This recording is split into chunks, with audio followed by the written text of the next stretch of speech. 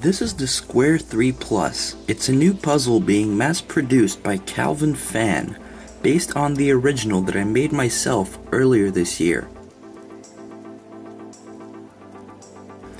It has one layer from a Square 1, one layer from a Square 2, and a central layer that is the same as the one on all regular Square-type puzzles.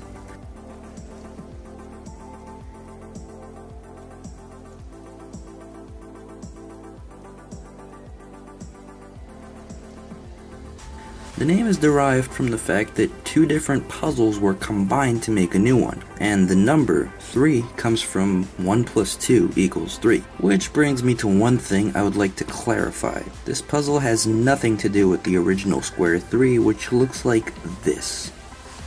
I know the names are very similar, but the intention is that there can be more of these combined puzzles, and they can be labeled in the Plus series, instead of messing with the normal order of the Square 0, 1, 2, 3, 4, 5, and 6.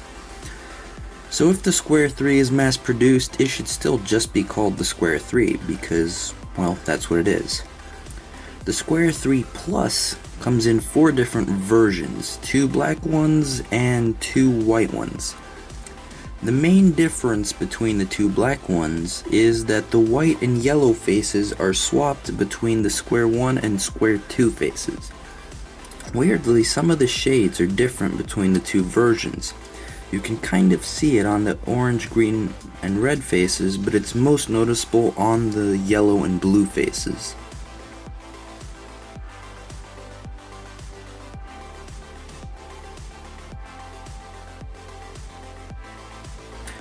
The white puzzles have the exact same color schemes as their black counterparts. The puzzle should be more difficult to solve than the Square 2, because the bandaged pieces restrict the moves you can make as opposed to that puzzle. It is also certainly more difficult to solve than a Square 1, because there are many positions that can be reached that would be impossible on the Square 1 due to its bandaging.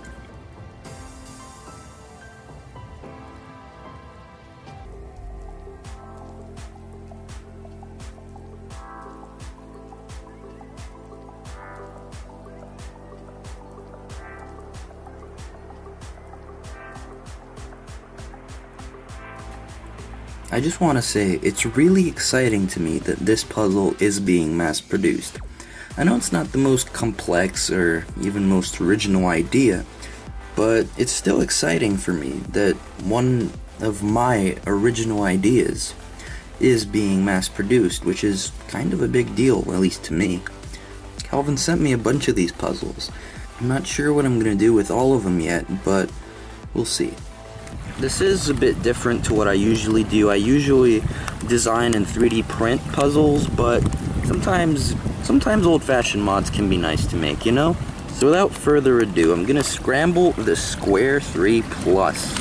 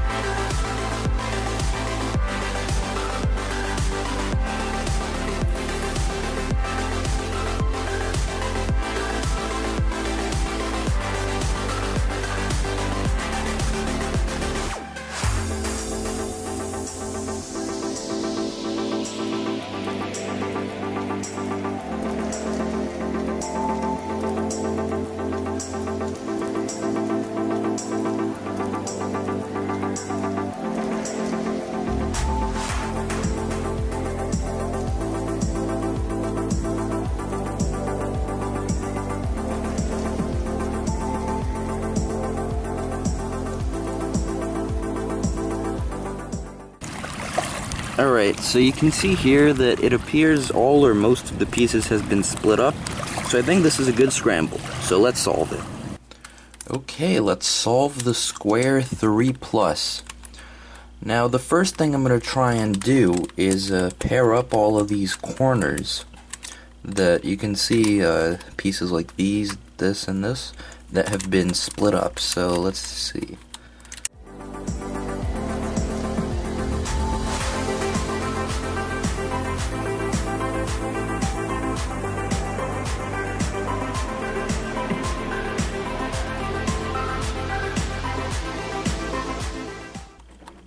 And there. And all of the corners have been paired up. So now I'm gonna try and solve this back into the normal cubic shape using methods that are basically very similar to the ones you'd use on just any square one.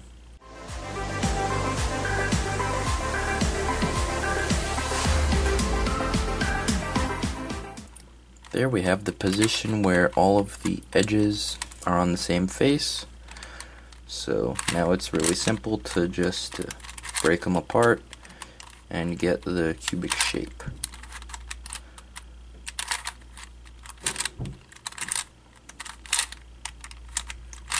There we are. So now what I'm actually going to do is try and see if all these corners are paired up correctly. Because if we want to solve this as a square one, the corners need to be paired up so that they essentially form these colors. So let's check. This corner's good. This corner's good. This corner's good, and the last one is also good. Now, all of these corners being correct is good because it means we don't have to fix the Square-2 type parities that can occur using a Square-2 algorithm that I've actually written down here in case I got the parity. I got the algorithm from the webpage of someone called Jap. I'm not even going to try to pronounce his last name. Here's his full name. I'll put a link to his website in the description so that you can read about his Square-2 method for yourself. But yeah, if these corners were to have been mismatched, then I would have needed to use that algorithm to kind of put them in place. Anyway, so now I'm just going to solve the corners like I would on a normal square one. And I will speed this up because my method is incredibly slow.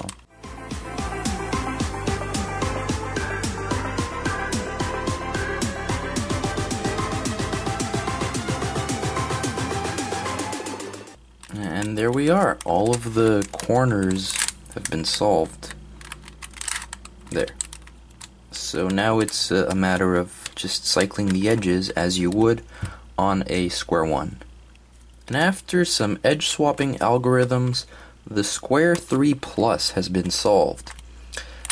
It wasn't that bad in this solve, but theoretically it's actually more difficult than a Square-2.